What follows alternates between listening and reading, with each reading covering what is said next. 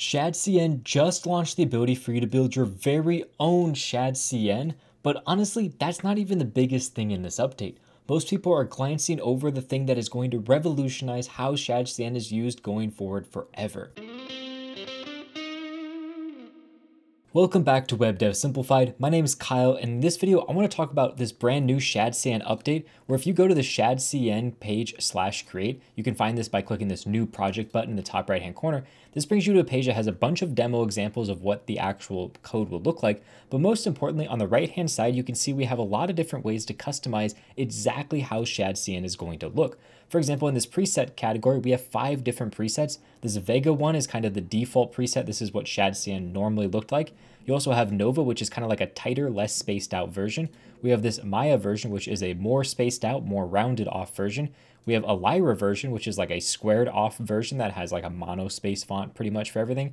And then finally down here, we have this Myra version, which is going to be essentially an even more compacted version. So we have Vega, which is spread out. We have Nova, which is slightly more compact. We have Myra, which is even more compact, smaller fonts. Lyra for a more squared off approach. And then we have this Maya one for a more rounded and larger spacing approach. The big update though that I alluded to in the intro is the fact that now you can use not only Radix UI, but also Base UI. And you'll notice when I swap between these two, my code looks exactly the same. We'll notice it didn't actually quite update properly. We'll change our default back to here. And you can see when I swap between Radix UI and Base UI, the code is exactly the same visually between them, even though behind the scenes is using an entirely separate component library. They also did the exact same thing with icons. You can see here, you can swap which icon library you're using, and it's going to swap all your icons automatically for you. So if we, for example, look, you can see here, we have this like up and down arrow version, while if I change back to the Lucid icons, you can see you get the downward facing caret. So we have the ability to swap not only the base UI library, but also the icon library we're using, which in my opinion is by far the biggest thing this update did. Sure, there's nice quality of life features for having some pre-built styles for spacing, having a few different base colors you can work with, which were already part of Shadcn to begin with. Having the ability to choose your primary color is kind of nice in the themes section. But for the most part, these color-based things in the font and the radius are really easy to change in Shadcn. It's a couple lines of code. But rewriting your entire icon library or changing the entire base library to use Base UI or Radix UI is a massive undertaking from the Shadcn team and something that you physically can't do very easily on your own. So the fact that they implemented this means that going forward, they may implement other future UI libraries for the Base UI or Radix UI to replace them with newer things that come out with better features. And same thing with icon libraries. Since they've done this work already to add in the interoperability between these different libraries, it means there's a future available for many, many different libraries to be introduced. Also, something that I think is really underrated that nobody is talking about is the fact that they have this page for creating all these different themes. Right now, it's rather limited on what you can actually change directly from here, but going forward, I could very easily see this being a much more involved thing, very similar to something like TweakCN, which is a super comprehensive theme customizer for Shadcn. I could see that being kind of built into a system like this to make it so you can really customize what things look like. And already with these minor changes you can make, this essentially style section right here is where most of your customization comes about.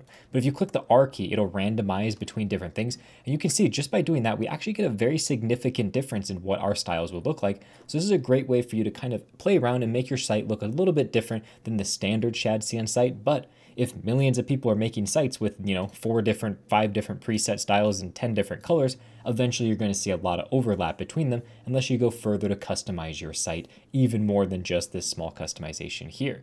Now, if you do want to use this though, and let's say you customize your site, we're just going to randomize it a few times. Let's say this is what we landed on and we like. You can scroll down to the very, very bottom. You can see you can randomize, start over, but at the top, you can see this create project button. If we click on this, we can choose to do a Next.js, TanStack Start, or Vite project. All we need to do is just copy this command, and it's going to create a brand new project for us using Next.js, TanStack Start, or Vite. Let's just do Next.js because most of us are familiar with that. We'll copy the command. And then if we just paste that command down into our terminal, make sure I paste that properly. There we go. You can see it's essentially just taking the URL that I pasted in. We'll just give it a default name. It's taking that URL from the site that I was just on for customizing all of my different styling, and it's creating me a project with all of that. And if we look inside of here, actually, the really important thing is by default, it creates you a standard Next.js application. As you can see, it's going through. Once it finishes creating a Next.js application, it then takes your Next.js application, installs Shadcn to it, and most importantly, applies all of your different styling changes that you customized in that page that we were just on. So if we give it just a second here, you should actually see relatively quickly that this entire page is going to get changed. If we go into our globals, you can see already all of our Shadcn stuff is inside of here. If we go into our page, again, this will very quickly change, but we already have our components JSON. We have our CSS inside this globals file. All the different Shadcn stuff is being installed. And now you can see it immediately changed over this page. You can see we have this component example function. And if we go into the component section, you can see it's installed a bunch of different components.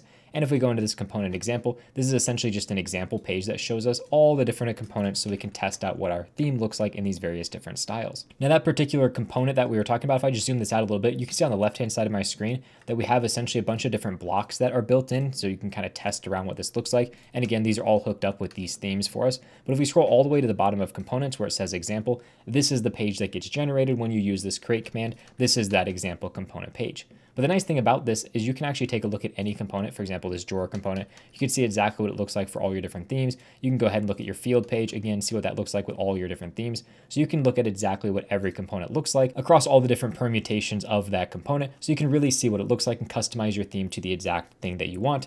But in my opinion, the biggest thing about this update is the ability to use different component libraries and different icon libraries, because that really opens up Shadcn to a really powerful future. I think these customizations are quite limited beyond the actual component library and icon library. Most of the actual customization for how things look drastically different comes in one of these 5 different styles right here. Otherwise, you're just changing 2 different colors and changing around your border radius.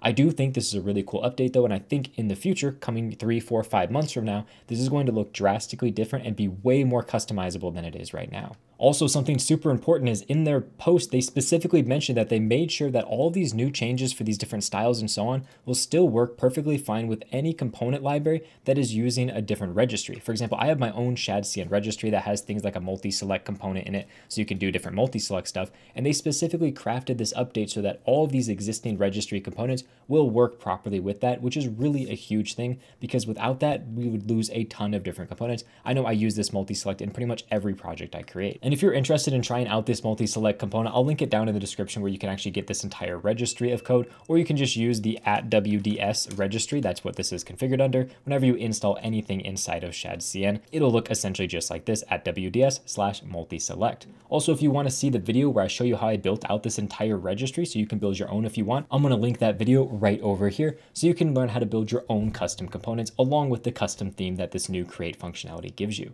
With that said, thank you very much for watching and have a good day.